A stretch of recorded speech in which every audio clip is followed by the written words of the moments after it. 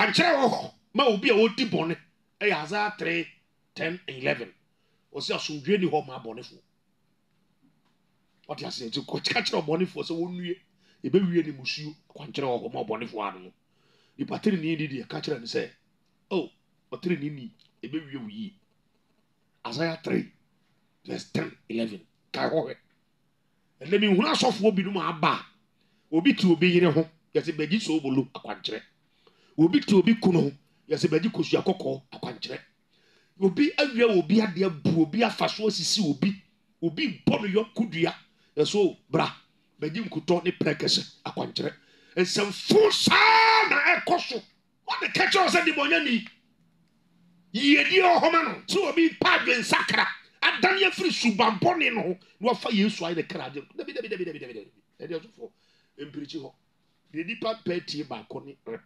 repentance ene ebe preaching we here deeper be petty nso the Erade se mekan no so whether you are petty or you petty that is the word until you what tempera train when prayer camp who be boda na me ko kan na man for tabe a teacher for abochara de this time ya mum frame nkan kire me religious and moral education sa studies no da be year free school chem to mum fisi for bi ni e be meeting agenda da so say ye emecha ya bra obis ay school na say to ya sami ta mo raise sa agenda no what do me pega me sa kwache ni pa no de ye meeting no say na na de bible ye ato nche ne ye betete nkola wo betete akola ay onyankopon no masem ye ode bo so ne asase de bo ni pa no wako university aba any university knowledge na betete akola ay bible ato nche wi ase asere ye no je chinyi keke we sem papa ne woska we sem papa ne woska we sem papa ne woska we ti na akola ba ko twe knife timi kum ne yoko simple seven nim de case na koduro secondary school ene atu second chain ti asamiye enkola de shali ada na teacher for no man timi an control mu anhwe obi atobosum an searching kola no ahunu se weapon bi ani wo mo se obi ba the life alusu okọ so okọ asamado so okọ heavy o de wawu de nim de ose ti asabni yo ada na teacher for no ho no man timi an control kola no ye teacher ni ntwa kola so o baba we baba no kasa yo wo se mfa nim de atene no wo se mfa nkame abufra ne se wo de aba hwe no aba no amagya to no mu hwe bi oh GES Minister of Education say ye nka ba o school mu dia wo de aba hwe no wo se wo mu ti ha verse 14 wo se wo de aba hwe no ana wo be che ne kra afri hefa asamado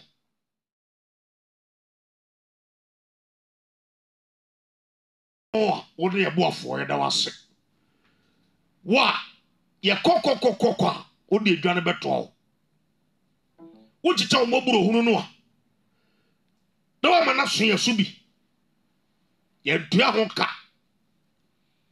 wo ka kira se ye mfamfana masika mara ka yenya enkwa ye dua ka ebi o so awia ne nsu a wo bo maye do ye ka prenim ye ho a wo bremu do wa bia awia to ye so na amai vitamin D kama omo aso ango hwie nsuo so gu asase no so na afọ na ye mfudie ne niema hodo bi a wo se ye nya fere asase mu no na esoro atori nsuo na asase so na ba ye da wase ni nyina na ntere no wasoma Jesus Christ so omra mewu aye mpai bo ne twe no bae ani afode omobro hunu no na wo hwe se hu se nipa ye yira nipa mesai because of bonia Adam kofa betu wiase nti awonam Yesu so na koba se wo se nipa wu ansana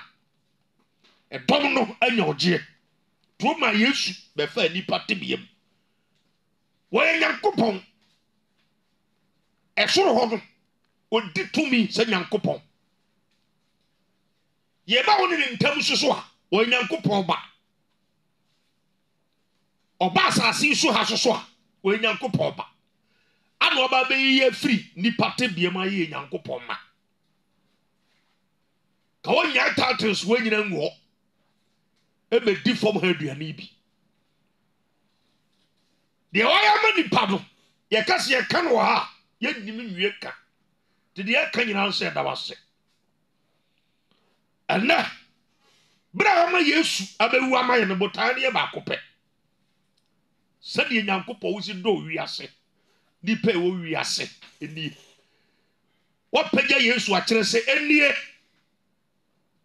ɛnyɛ anodɔ kɛkɛ sɛ wɔma Jesus Christ kwan sɛ ɔmɛwu wode na man sɛ agyedeɛ sɛ akyɛdeɛ sɛ obiara ɔgye no no wadwane asama adogya aba wo nyankopɔn ahenni mu na ɔgye ne di ɔnyera bɛnya da nkwa na sɛ obi a nyina ani na wɔpo no a wɔkɔ atammu gyam ɔni da nkwa ɔwɔ da atammuo sɛ obi rejected Jesus Christ ɛwɔ n'abrabɔ mu a wɔkɔ bo nsam gyam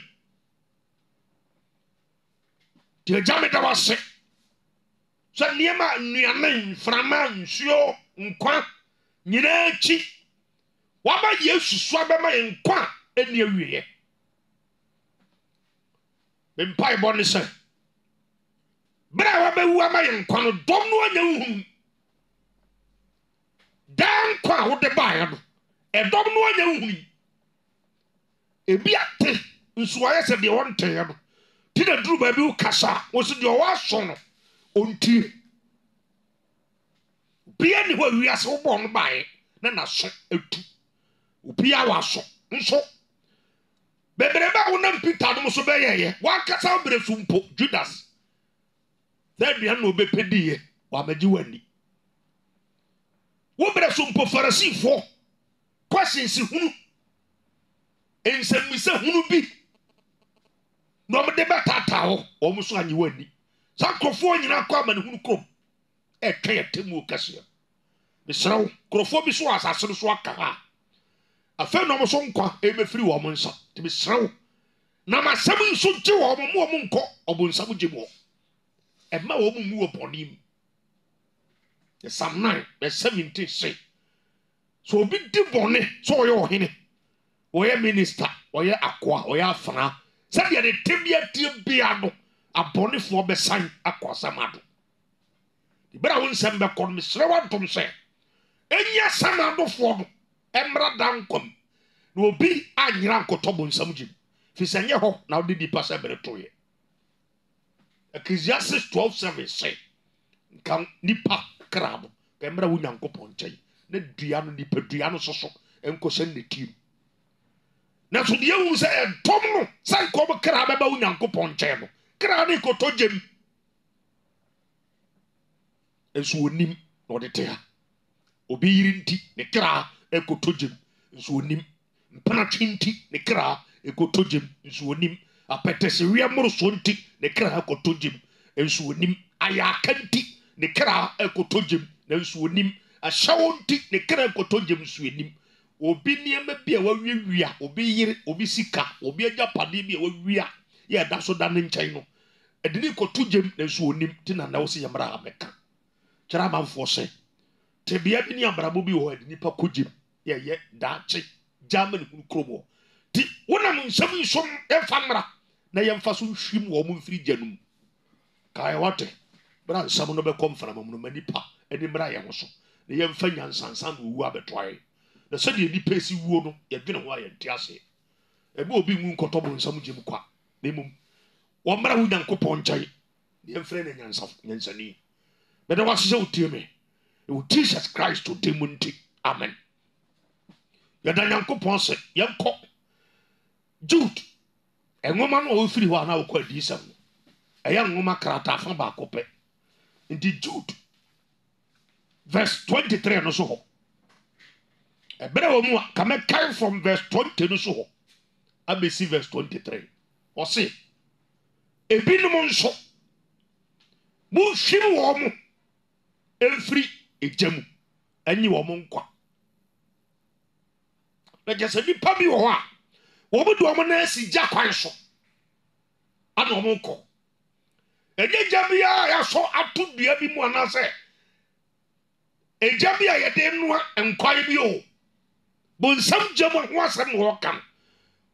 Wo mani abre eye bonsam jam ehu adwuma.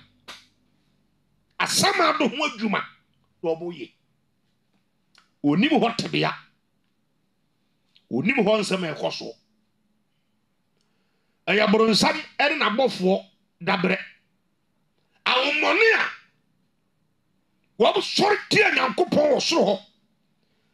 Ya ejana to wo mo abegu asama do bunumu no. Wabo wo man gu ano, wo mabo wo man no agu bia bi efre ho asama do. Enye nipa dabre. Ya awomone dabre. Na ejebi a entere ho no. Ya dwene ho a yentimi nkyere mu wo ha. Eya bronsam dabre. Ene ne nkorofo dabre. Na so obi hye obi follow bonsam. Ene ne nhyehyɛ ya. Eho no obekɔ. To come at 225. Or say what now one wa to me wo mo no. O to wo mo gu. Am German hun kom eya bonsam jim. Omo mu di bone no. Ti ebusafo pesa mo ti ase. Na mani bam ho so hun se. Ejami wo ho.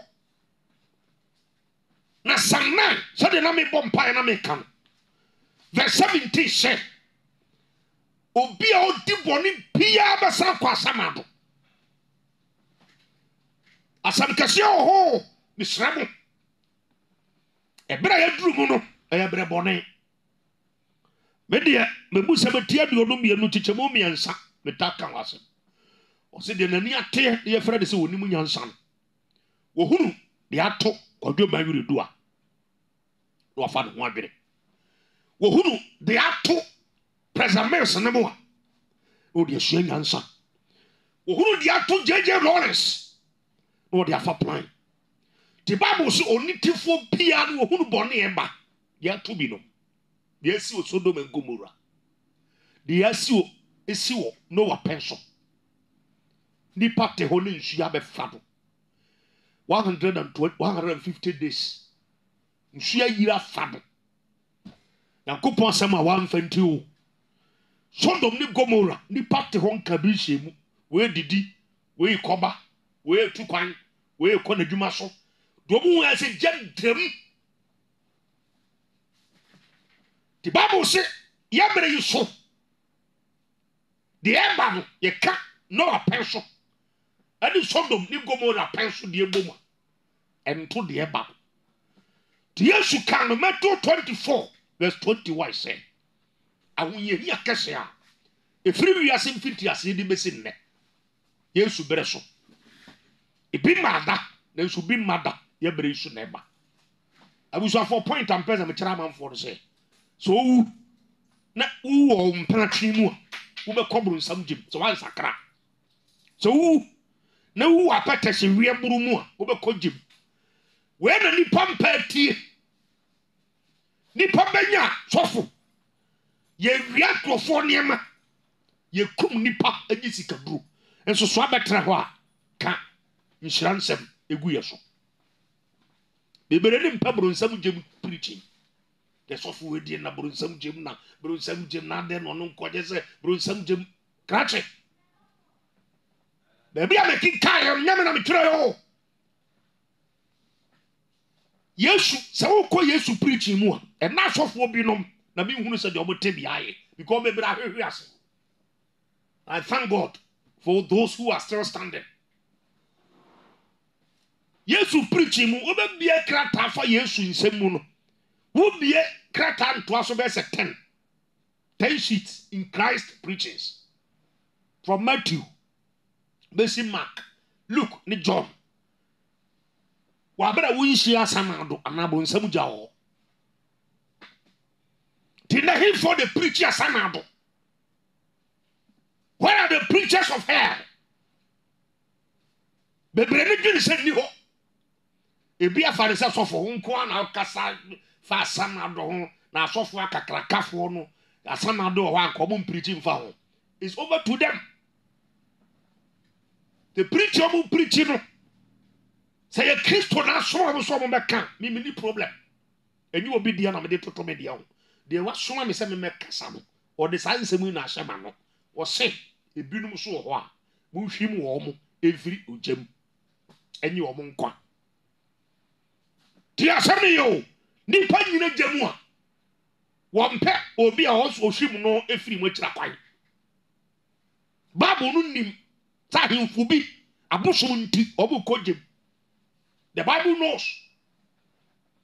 Some ministers be occultism. And suman samne nuro moti asamne sasamron samsamunti e bebre kojem. Ko university campus ahodo kokowe. E bi practice akom. Fetish priests. Occultism. Ti sodomi tubuntu musamne nsariane ri samno eyebonsam enwuma ni bia wo mo ye ade promote wo mo abosom obepa di pabo dade akọ ni nyina no mo boni bebre be koso asase no so no awon mo ne a etom bebre do mo akodom wo mo no de wo mo je ada nipa bi di koma wo mo ti asemi obi yirinti obi kojem wasi jakwan so a wokotomu a wo be ka on peso obefa Bible si mu hwim wo mo asofo ne kwafo the Bible kasa kire sa no was we should snatch them from the fire. Let us say eja ho asamado ho nipa wo tiboni mu no na ni be wate keke se owu me fa no a asamado wu abatie mame wo yo hino se chiame o ana se de odibere city a police ni o teacher ni o wa head of state you se de odibia city bi ya no me pesa ma tia se asamado e wo ho. Hey, it's real. Now, Bible say abonifo na eko. Na na, o se ye hwim wo mu firi. Se obi se obedi toa, wo se wo kọ asamado. Obi se obebu obi afaso. Agire japade bi a. O se say nipa no, e kan kire ne say, o kọ asamado. So obi se obi kunu obeyere obeje no a se kan kire se okọ asamado abonifo be sa akọ asamado na Jude se ye hwim wo mo efiri ejamu na yenye wo mo nkwa on de okọ no onimo onu so ye guy wo ye boga wo ye guy wo ye boga e mansie gugu na furu so we tafere na furu so na we so enu na bogise ma no ne yiri tifio the only side chicks e was hotel bi the swimming pool mu gagai we did dia ma na fuwa iso ne mfono so asese wasere nku papa ama ne body atoso onum se o the body ni sa na beko heaven prekope na ni beba no soso ne ho so do yiram na ne kwa afiri ni nsa obetene ni no da gemu Bible say ye hwem wo mo mfiri ojanum na yenye wo mo nkwa o se de binum nso mo mfa soro ehu wo mobo dipa bi e mobo se abrante ana abaya bi asi so na odi bone o mobo mo hu wo mobo na mo hwem wo mo why asofo konkronfo ho asam na meka na di twa to se mo ntan entade a honam enkekae akekamu ntade bi wo ho a adwamansam wo obi ani boss a obewu se adwaman abaya na ekoro adwaman abrante na ekoro brante ekono owuro no pieto na ne boss asos nyina gu abonten Abaye ko wadi born so apɛ na ne German sama yigu ne ntade. Sam krofo nyina wo se honam enkekaye akeka wo mu. Ye won ntade bi wo a wo sha obi ani ball so obo so ya sha woni. Oko Hebrew Proverbs chapter 7 obeka chawo. Ye wa dwamanfo tam wo. Ni pano de atade ne hye no ono a wo hunu. To ka se ohwa ahwehwem no wo se I look sexy. Ene preaching bi se no dom no mpe. Kabrabe hye nkom to nkuto. Ko fa so bolo be shi ha de che. Ne fa ya kwankyere ma amanfo. Adwene da ni patrim this time no. Wodwene ho a wonte ase. Ti asam ni. Wate bonim enso se urade ye miye. Ne point and person ma amanfo te ase no. Jude 23 ho. Wo se ebinom nso nhwim wo mo. Efri ojamu na monye wo mo nkwan. Munhwim wo mo asofo a Nyankopɔn ma mo platforms. Ye kan kwaje sam no. Mo me nimre eya da yara. Nye di panyina na ye benya wo mo. Ko last na me ka kire mo. Okwa Numbers chapter 32 no mo a. We say God, Reuben, ene Manasi ebusuakuo mu fa no. Moses Nyankopɔn de ahyede ama Israel ebusuakuo ni nyina 12 tribes no. So Canaan asase no eya mo de amonkonkofa.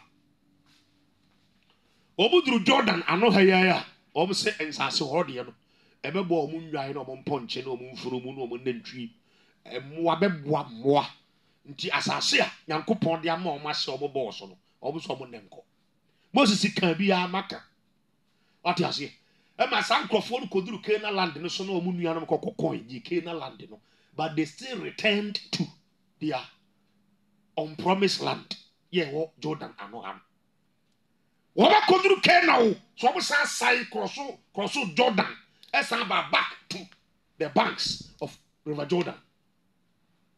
Point and person out here say krofo bi o ha so fo wo be ye de obetimi bia preach ama de ache fa no kokko to heaven obesa dwane aba be sere ko wura bro nsam gem ti san krofo fi bi sa do ye nso so wo mo so de ba de Yesu anya Judas Tia sami to so for say oba bia na brantia maami bia na papa bi ti asori nu na nye de obeka na obefa leave the person why we enam no so for no kwa be baslide ubeko gem cause atete a obetete wo ene se de obeye suntumi ato de beto asori mani bi ama asori mani bi asua de fo na wo ye no ukobo so a nyawo hwe wo be force so de nkrofo be ko heaven Nyankopɔn be fa so do omoko nkrofo bi wo ho a omunye omodene da because omunye candidate for heaven Dear Yesu anya Judas John 17 was say aja wo mo a wodo mama me no betimi akora wo mu na emu bi anyira je oyira bam ti nkrofo bi kuta paye ni ahomone a wo mo de be wurawura nsorim we are suffering when you're careful. They will change your preaching. Every year, the other panel. I don't pass a suffer who preach if I want them now. They are hiding and committing evils, different kinds of evils. And so they will come back around and tell you that, Lord, Pastor, preach as I want. The suffer no combat topic, if you know or camp, then it toss and I may be phone and impact.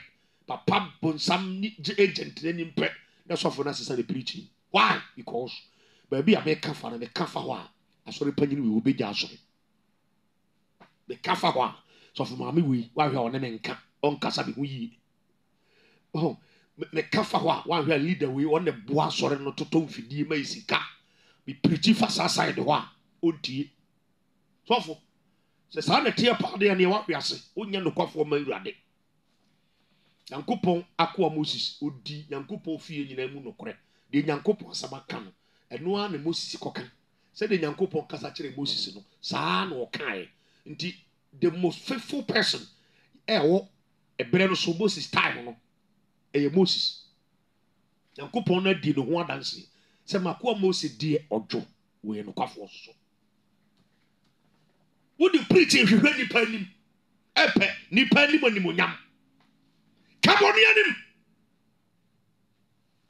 Would have been back some bishop. The person Shimon Crawford be free as a man.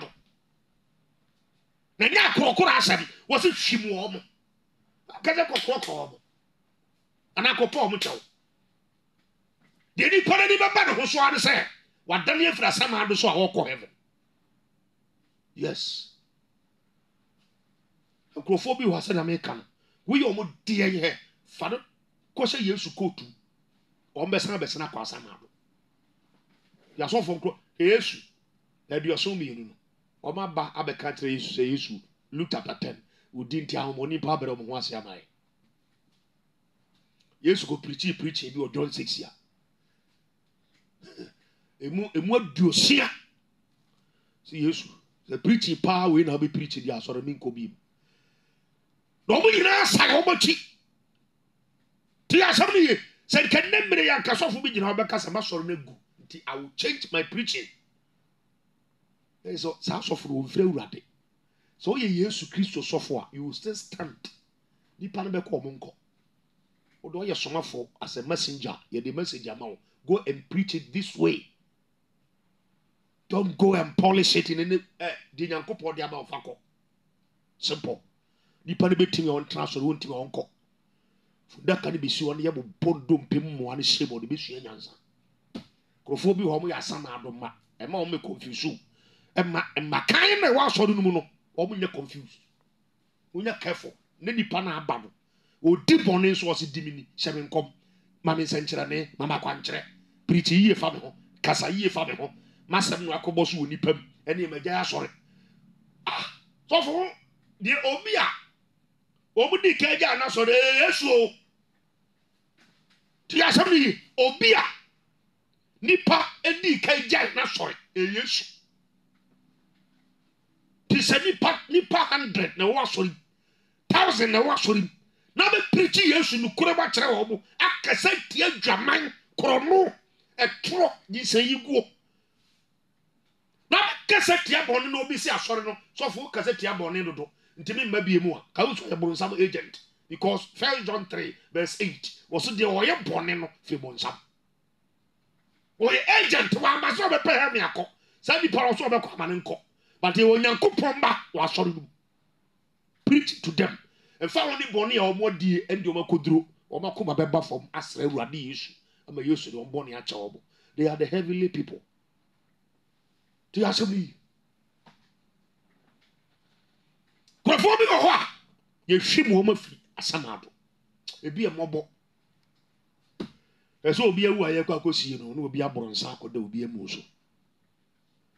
When she and so, if I know you could see you, or could the moon sort of book or that a moon so. I bet almost see from Cressy from Bajan, or no do be a muso. I bet a year in the Aberdeen to tell you, or some Buffy. Radio home. To ask somebody, me pesa nipa ni bomb hoso. No muhunu. Bible no say hwem wo mum free asamando. Ejadum. Kwai ben ne be fa so. Ti hayi. Ye wo kwai bi nu pe. Asofo ene doma mutie die. Ye wo kwai tu pe. Ya ye betimi afa so. Ahwem nipa afri asamando. Baako ene gospel no asempakan baako any asempakan the Paul can Romans 1 verse 14 to 16 say mani nwa asempa no ko Yankopon tumi a edidi pako down kon na John 3:16 so say the Yankopon si do wiase eni so ode no ba wo no kro no Yesu e mai so obia o chiridi no say imam anamalam bi agiridi a onyera obenya dankwa wo puru no ayina ani obekobo nsam gym e straightforward o se katire nipa ma nipa hunu ba bi o mugina occultist and also cultist bi and alcohol to be nipa bi a no fresh saint we dealing with juju fresh asabron samni motia so I say one pay Yesu akira kwaya Bible no say spell things out to him or her say who's had to be anymore or pu Yesu who's had to be anymore or kobo nsam gym ti asem ni bisi preacher ni pampani nso wono na awurade se memra beka yes ye me krokro obi at this time ko di pagina amana no ye ma be hyehyɛ wo nkom abra wo te wo mpratwe ho ye be to nkutom ma wo ni kosua kokko eni so bolo wa abra wonyin se ye tuagu na obi kuna na obi wache no akwankyere wo ma obi a wodi bone Isaiah 3, 10, 11. Osi asundwe ni ho ma bonefo. What you say to catch your bonefo so wonue e be wie ni musuo akwankyere ho ma bonefo anu. Di patri ni di catch and say, "Oh, patri ni e be wie wi."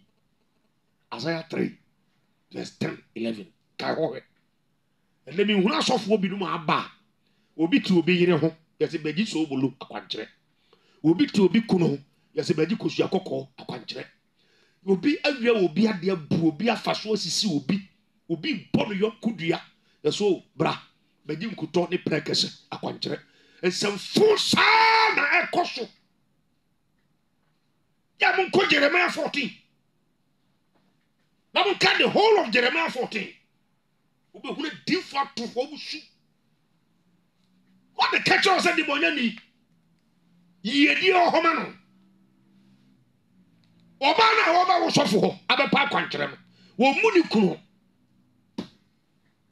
ko hwe kwa ya odi ni kunu efa so e wo fie ho ti beba bi ampe no wa wori aja ba 10 ni na brewo na sa oba we no a wo be ka no kura kyere nsa maame ahobrase ya de ware Ephesians 5 verse 22 down wo se maamo mre mo ho se maamo kunu no sabi amu yema urade oba ko hwini sada betra prayer camp kan okura kira no mo wu se abrabo bi wo ho a ma mo a e mama wari enye yie da mfa ho ne akwankyere ni nkuto ni bento ayi de be sabe ni kunu o mpeme na ma wari enye yie da so for preach the right message to such a person. Ipanon eti awariase na no toto be maka ba ko no aka 50 we opekuna ware binuma kuku school so akese mani bi e the certificate e de ko ware obi be ka kire ni kunu se me ma ko school kese chew wodo wode ko ware nyansa bi enim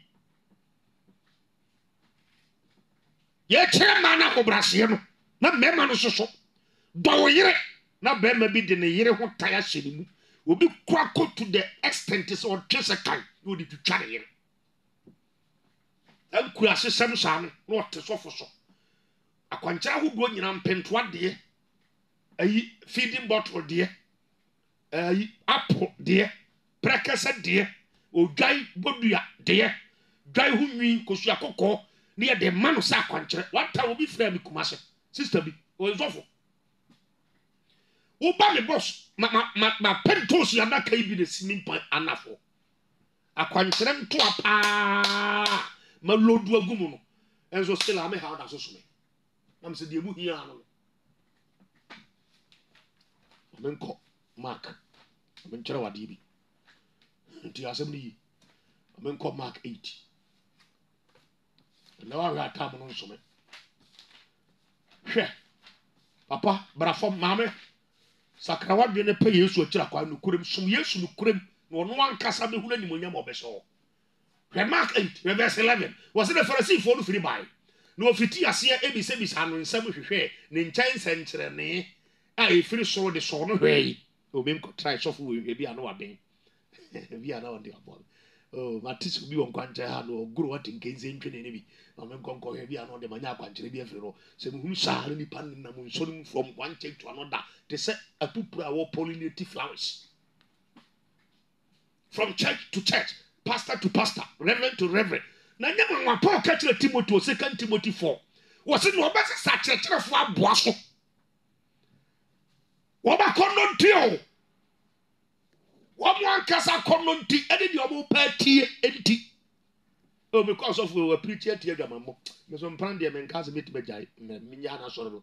Na men cause of we preacher akwankyera ma me. Na akoba be de hyemkom na atia no amwa me amza sa nani pada basa So obi padwen sakra adan ya free subampone no no afa Yesu ayi ne kraje dabi e dey so empirichi ho the deeper petty ba ko ni repentance and ebe preaching we here deeper bi petty nso the Awurade se meka no.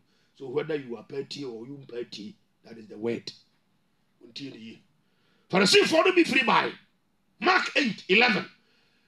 Na ofiti ase ebisa no nsam hwehwe ne nkyɛnse ne de so no hwɛ nkyɛnse ne free so de so no hwɛ hwɛ Yesu yɛ ta krofo akini nsɔre mu nyina upon wan twade o anka kube kwankyere prekasa nkuruma tosia kwankyere ayi ekun kwankyere sa ne nyina ti still ko hwɛ obotabia verse 12 ɔsɛ ne Yesu gu ahome ne honhom mu ka sɛ adan ne nemma yi ya mu wi ankrofo niema nemma yi atwempra nemma yi odi bone a ɔsɛ me maye na ai bone ne de nka na mum de me pɛ na ye ma me nemma yi ehwɛ nsenkyere ne yi wɔsɛ nokore memma nokore me se mo sɛ wo ma nemma yi senkyere ne bia. You see the Bible. Now verse 13 wɔsɛ na ogya wo bo ekotena kodum ebio ekɔ asuogya no ho. Yesu ogya nkrofo no bi kɔ asuogya no ho. Na mo da so tete Bible so. Obi ti atwea mountain kɔhwɛ bi suban wɔtwempra. Kɔhwɛ mesh pa ne trousers ya ma na wiwim etete atwea ho. Masa minim the caliber of pastors ya omo no mo bɔ mpa wa atwea mountain so. Na nyawa wa ta do omo de odamu ni ba bi breme. Wo kɔ mpa no no ye normal. Owie mpa bo ba wa bodam. Time nim ya mo kɔ Acts chapter 19 verse 13 to 15 mo kɔ kai wo. Skill a man kwa mo fa so nya edam from empire bom. O tempera twen won na prayer camp. Wo be bodam. Wo te bone ho. Be ma hwe kwa wo do yira fa so. Mpa wo no yira da so twempera wo so. Wo saya ware. Wo na prayer camps. Say na me ko kan na man for tabe. Mo hwim bi mfiri janum. Ti asap yi. Amen come asam no so. Kwa be be fa so a. E be hwim san krofo ya firi janum. Video mani a kyera sam adu jaru ade hu omobo. Ade hu omobo. Kwa be ti ba ko ne se asam pakam gospel of Jesus Christ. E de be ma wo. And only ya preach from tete bepem now. Then so nya no nko a e de yi ni pa firi asam ado. E kwan foforo bi mu a etimi yi nipa e firi asam ado. Ene se obetwe na so. Discipline, punishment. Nipa ni ya de fo amon tear. Te asam ni Yanko Proverbs chapter 23. Mebu se metia do rumiensa. Ya asam ni. And a teacher for chara de kama and to discipline nya aduma. Meba so abai bon homo de abai bi obabi or try the best so baby bi. There's a deep discipline in ni subordinate mu. Meba so awofo bi e bon omo homo den se obehwe omo ma and to discipline ya poato. School mu this time there religious and moral education pan de church nkola ma obuhunu panyina om di buo ma no ebra om wasem ene dabre sa arami ni nim so makamu a teacher for abochara de this time ya mum frame nkan kire me religious and moral education sa studies no dabre ye free school e kire ntumu meba so Proverbs chapter 23 yanko 13 and 14 rade bebu semutia bi orumiensa rade. The only way, two ways, yeah, you make me ejina so. And you need perfect samado. One, through the gospel. Two, through discipline and punishment. And then discipline, as so train. In Titia Papa, your year free fear, your year free school. Now, one time, a time, I'm a charadium. Office for the be near the meeting. Agenda that's what they say. Ye emercha ya bra. I was school na shay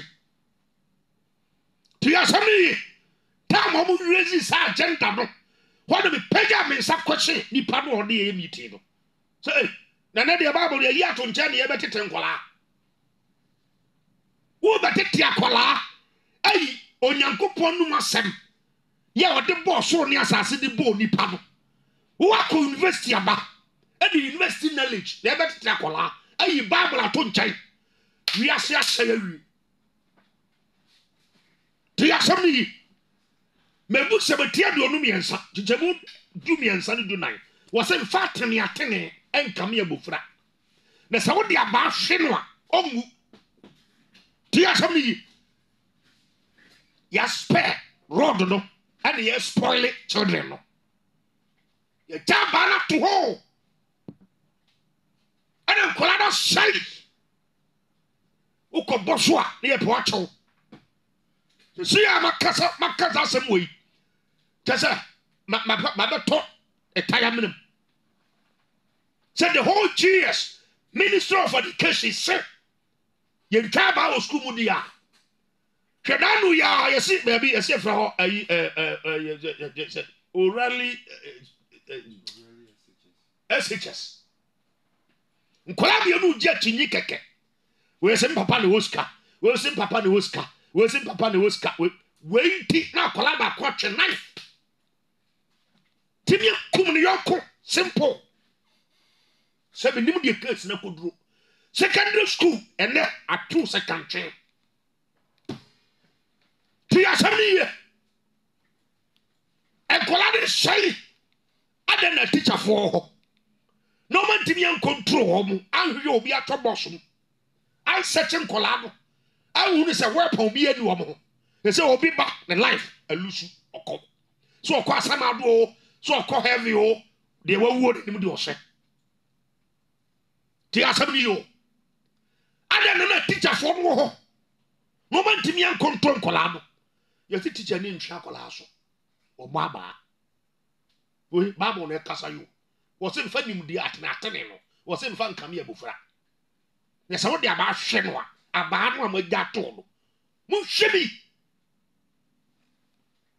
Tiasami, what the about Shinwa was one Tia, Heber 14, was a Saudi about Shinwa, and I will bet in the car every heifer, a samando.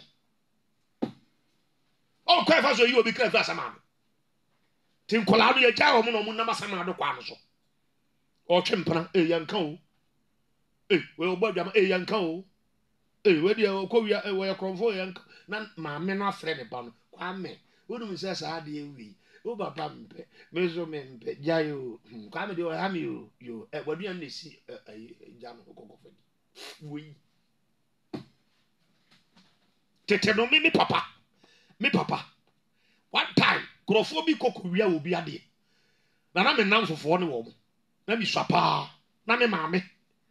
I said, in Cropho, the dear, going to tell me, my name is Sammy Kamubi. Sabre and Uncle Poncha, the uncle, this I will be.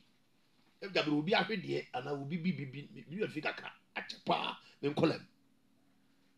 Me, mamma, whom what time it is, you know, what could you have with Fred or what could you have? What the support shimmy so? Massa, well, Mencasabia said it was in Bob, and Mencasa, why are you? Oh, sir, I will follow be so trinkle last one. The caliber of punishment or the Marcolado, and the Jabra Switching also said in Chabab. Because obi tia kola butu no bono bon ne nikosiano pese odini dem eno de wo tia kola no sa kwa no so do enye ne kwa no ya de bone na wo ye but akola no dia 18 full school ho wo wi abu no wo wi abo one time in school na me kira de wo akola ba ko wa ba school wo sa nwane akofie wo wi abo la he school atade na chi. There's how many head your own was a go match in Yansa. Or here, Papa, one jack or no book, simple. What? And funny, dear, come here, Bufra. And fat and coming. That's what they are about shit womb. Now, I'm now betting a cry if you're some. What does my Bible no come? You Bible free a boom, yet to think our Bucci men. Yet to think our universities. Yet think Kola secondary schools. Yet think Kola GES. Look at the way I'm Kolana ye. Shen Kolano. What time being cherry? North. Minim. A check a crack. Let me say Brafia na last year. Secondary school guys be the D president yatem. Minim the DJ Sanma Moya. The whole secondary school girls. Who are you? I'm sorry, I did president yatem Cassetiano. Just a Cassetia president anyhow. Yen Chaba, the Akudru. Kolana Kra Quasamado. Nano ya say a quabi a brochure so for being in a year. Womoba at Chitio. A timid suit to my memory, Papa. To say I make many time and report which I said, my many instantly she died. Oh, Papa na minim, dear minimum the condition now said, Bia, Papa does not yes. Fine, or the best yadi. Or Tima said you are, or the best yadi. Jack Colano Sama, I said, Jimmy Pa, I call him Mupanini this time. So from Pohuna, also, we. In fact, I attended Camilla Bofra. Now, what the about Shinwa? Promise ya Colado, we are the fortune. What about home? So, the about Shinwa, and I begin a cry and flasamado. The spend Colado de Bre, Momo Crack Quasamado. Colane say, all lesbian, seven, gay, seven, Colan, called all mobile phones. Courtesan. Yantia womunti. When Munyan Sanson Yanko said, why? Mumo, we said that. The ministry, be as a minister for education, said, why you said the Genabias, Mumo Nipada, the Obo Nipano, was he and Nipa. Sadia away, who consort, I saw him, and then young First Corinthians. Bessa Bancolanos. At the full be Coswa, Mama and Cassantian and yet. They make a mania type from found. Me Otomena Tamia, Yamina make Cassa, a Concon and Nami Muka. Would tempt me up, but would you rather the bayo? Ate, a can of cry on my fire what time. One time, be an uncle for me chasing the car. Mr. Did Pan Hammer. So the Pafaniansa, when you're careful. Him from Bonham's immediately. 1 Corinthians 5. I saw him. Elder. Fast of mammy. I didn't have so for him. Oh, I said, now about the moment can a young son. Now, so I was as a Bible, Jimmy, a boy. They upon air Corinthians, sorry. 1 Corinthians 5. Nipano ya the fool was sorry. Yes, why I saw it playing in tea. Munyan. And then, Uncle Chadia Quanture, Sobola Quanture. Green pepper quanchere, Perecasa quanchere, Dodoa quanchere, a Ponchibubia quanchere, Incutua quanchere, Cusiaco quanchere, Simus and their cosson. Yen Chiason, a was sorry munde. Yen Tuni Pansen, a was sorry munde.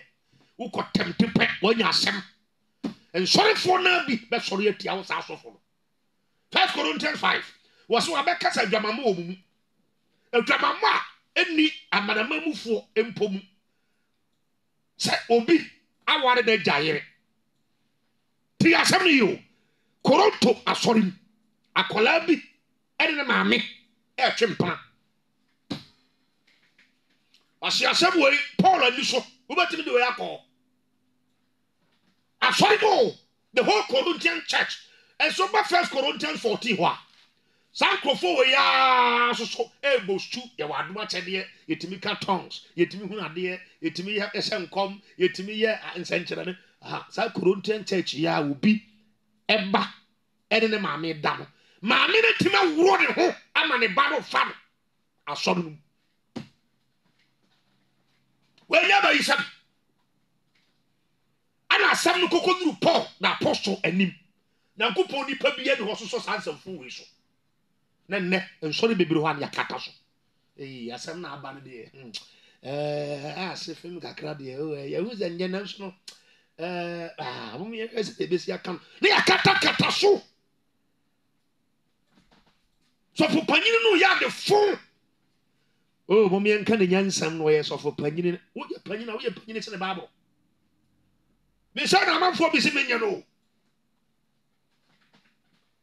wo kan yankopon de ne kire nipa fa wo tai ewurade beba betu nipa wa wo se obeka se 1 Corinthians 5 obeka se dwamamo omu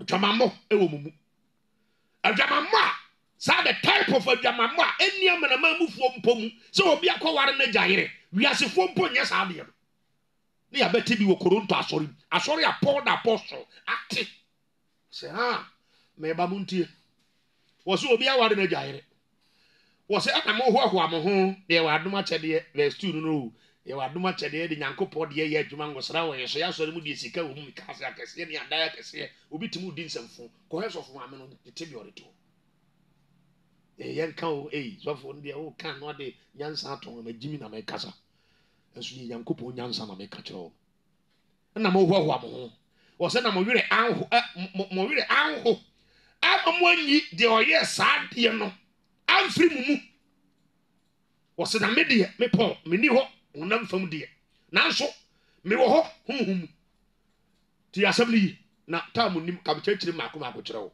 wose na me budi oye saa de yi aten dada ma judge no te sa de me wo ho wose se me honhom sabo mo ne me honhom ehia ye na wurade Yesu edimu na ye na wurade Yesu tumi eka ho a pa de a se Yesu tumi ka ho wa asoro no mu a ai asoro ne kata so ye se Yesu tumi ni ho se Yesu tumi wa asoro no mu a you can't cover these sins never.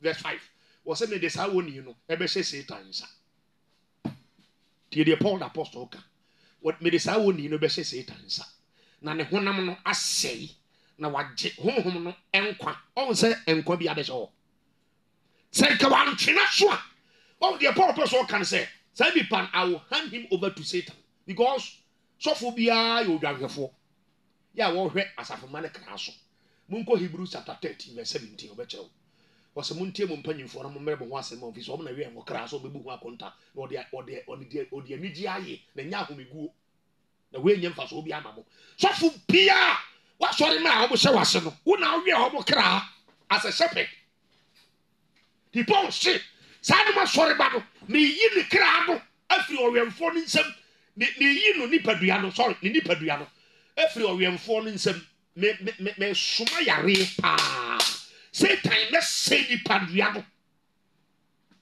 ti HIV coronavirus ti siyade ti paye yare eni aduro me guru so no say ti time yare na kanwa ohuna mane no wo se no was ruade fa mbo na che no wate samfo no bedie makofa maame na maame so gya ne ho amaame amafa no ya na mbare bi o na de o te o ya anya wa ba na ha mu sa do te o tese de ho ba panyi mu ya ko hwa berewa bi a wa he trousers pa no wa he nzate ya ne moto mu nhina ne nufu gu abonde abere wa he de nufu ya ya adwintwam we o de kire wan we o de kire wan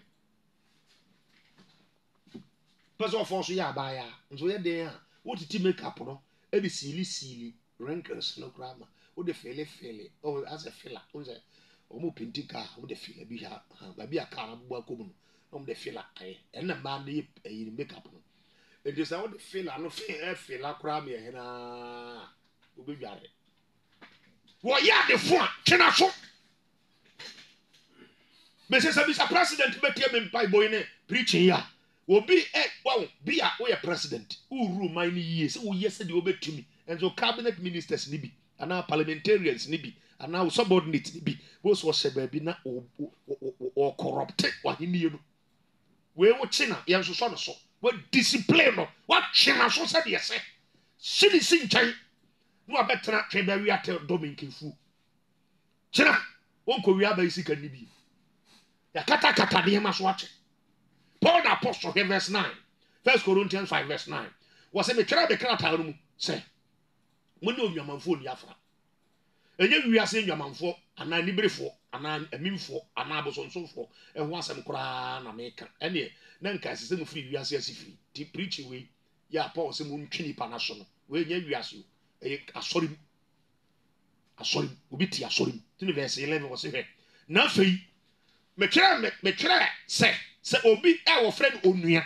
adum se asorim onua eye bosunsum ana tokwapeni ana sabofo ana omimfo ana santuban no a wo se mone no emmo wo se sa onipa no mone no nidi mpo the Lord Supper awurade adidi mo ma no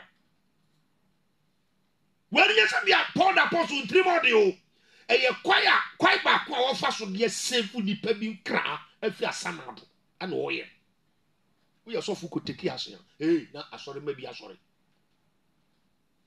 ti asemi Verse 12 was na efa me ho ben se mi bu wona won fra mumu no so aten bi was enye wona won fra mumu no ana mubu wona aten. Verse 13 was na wona won fra mumu no onyankopon be bu wona aten munyi de oye obonefo no emfiri mumu munyi ni mfiri asore wo so ma bi mo anko aso so nsamfo so dodo to assembly discipline chini panaso ye jan kola wo secondary schools ye jaba GES ye jaba primary P3 no wo bra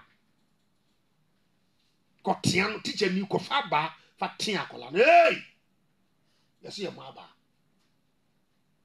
ti de bible no ka wo se mfa tene ya tene Proverbs chapter 23 verse 30 en kame ebufra en fan kame no e so de aba no hwe na wo shantum yensa na nan ya masa ba ko be bo wachibo sa sa wachi mfimfiri ho wonsa difa no nuru ho wonsa benkum so nuru ho na ubu mu sa kira ngodi nkwasi asɛm ɛno so kan ho ye di bi pakra ifi asamado wɔse sa be yi ni pa ne kra ma mensan ko Proverbs 23 ti asɛm yi na asɛm ma nduru ba bia so sɛ o pe bre bia body obefa nkopo ya do na o twese de ba beto so ko wiase nam nkola ne se dodo discipline free wiase abrochie yesi ente akola nobody ya o bu ko cha na yakopɛ de aba Stefani akan ebere nim ka beganka o kire ye copy foreign culture ye ne kwa we ya monjemo nka we de copy culture abu ye bia ma me entimi nye yi tie geographical bia nyankopon nim se de nhyehyɛ a wa ya to ntu de Jew fo mra ebe ru ayi ye ne amrama mu fo anye yi wate Proverbs 23 o se fact ni atene nkame abufra so de aba hwe no wa wum so wo de aba hwe no ana wo beje ne kra afi asamado ye nsanko Proverbs 29 wo ji akola ne kra afi asamado baba wo mana waje o mutatwo sa no wo do mo kwa asamado no obi wu akoburu nsam ji ko de obo ne papa tu aburuchiri wo maami nim pompa wo twitio pay wo papa pay kum wa wofo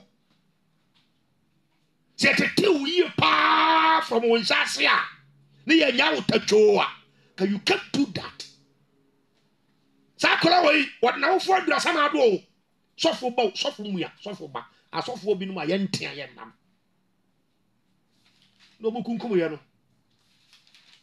ote secondary school so obi atwese kai onso obi kon ho suru a teacher for ntimi anka hwe teacher ni be no nkoka me yenso yenkotini ntum se yese ye ntwe aso de ya na ye nchi nipa ntum na ye bia mo no bra very dangerous asebo ya make meja tai enso me mfa ho de ekeka ba na awurade abie so akyerem se mbra be ka nkyera manfo tia wo ba odi tumi nkyɛw wo bi kwa nim ba bi ane bada mame ana papa no woni ba bi ane baba ya mpoda what time obi kwa tibi ka kyera ne ba se akosua ene de akonhoma ni fie o na ene de wo ba emden wo ba hwefu ekuta akwala no onya adwuma oyere na onya so nsem hunu so sa ne nkula no kra kwa samado Proverbs 29 verse 15 Proverbs 29:15 be pon se sia to asem ni o se aba ɛne animka abaa ɛne animka ɛma nyansa tie nyansa sa na Bible ka no Proverbs chapter 29 Proverbs 29 verse 15 abaa ne animka me ba de yentia no munya no wane kotea me ba no akozu wane kan wasem no me ba de yenka ma bi teacher bi betia akwala adefo a woye no school mu ho na ma bi abɔ abɔso atie si school mu ho ko teacher ni kro so ene teacher fo nso ani ate omo so dai gu ho we kire 2 + 2 that's 50 me say no 9 + 9 was a white mom say ma no that's how the papa 7 + 7 was 19 pray clap for him wo pro de abetere wo fie ho na de asua nyansa ye mo no ye ntia no kane no ko school a obura school mu hwa no yes mental 7 + 7 with 53 wachi buam kina obeda buku ho asua de ya po a ekɔ so secondary schools ya po a ekɔ so GES krofo ba de produce wo mo man no no sa di pa we be ye doctor wa bon wote ho de apo ne pass ye o ba be ye doctor kina MP o ba be yare ada na mo yare am free Ghana akwa bruchman mo tena ha be wo mo mpa no ye ni bi akwa ya yesi koda asawan yakwa yesi ya bra duro bi ne ko ni yesi aduro doctor be minister aduro to him wrong prescription what the man wo no me koda wu what you say nipa kra free ninsa nipa wu because of indiscipline yesi e pai kan yen kan wasa akwa we na wa pon wa nsua de no de apo yen tia no yen kana sam kwa me de yen kana yen tia no de apo sa na be wura secondary school no de abe doctor last na me ka pon ye o se de wo to no de awo kotodwe wo bubugu dem pe na yare aba wiase what you say mama nka ye ntwato na me bre na tia me nyankopon ya adwo na adwo se na meto aso ye very careful papa ye shim ni pakre fra sama bo so dia ba tia no na obegi ne kre fra sama do ye preach gospel no sa asori mum ye mfa so twen frem efie entete ye mayi mfa so twen akola na so o ya adefo atia no so am nkra ye chenchere ma ye mu ma me mu papa who tell you hey from Proverbs 29 verse 15 was say abaa ne animka e ma nyansa na abofura wato no sraha egu ne na animu ase see the Bible abofura ya to no sraha wo gu ne na animu ase hwede obi akoya ne papa ne ma me waburu kire obi na me ka kire wo hwede orally secondary school asa wo gu ne ma me ne papa animu ase akola ya to no sraha yeso akokum obi ba na me kafu Yesu ma wate ya kanyam sam no akere no duru ba bia asotwe beboye ipani na ho mawie boni bia wotim no osakira sra awurade odo boni bechew wo fa nkoto buru nsam jim wo benya okra didim wo achi so so won sakira de a and you prepare for fire wo be shia ba obis because wo say ya pon kwaje asem ati say ya Hebrews chapter 2 ye be dwane fra tamu no shine how can we escape atemwo ye be dwane afiri mu shine if we neglect so great salvation aba wo nchen nem ya Yesu so aba ya ba wo boni na hobra form sere awurade wo bo na bechew nkoye bi ne fira se pass on papa ne ko awurade Yesu bi ho mobo ame no mo mpae awurade me da wase me bere na so isro ho mobo ne nsem ko ne nkokwa ento akoma so no ne domra dwen sakram me da wase so tie me Jesus Christ to demon amen.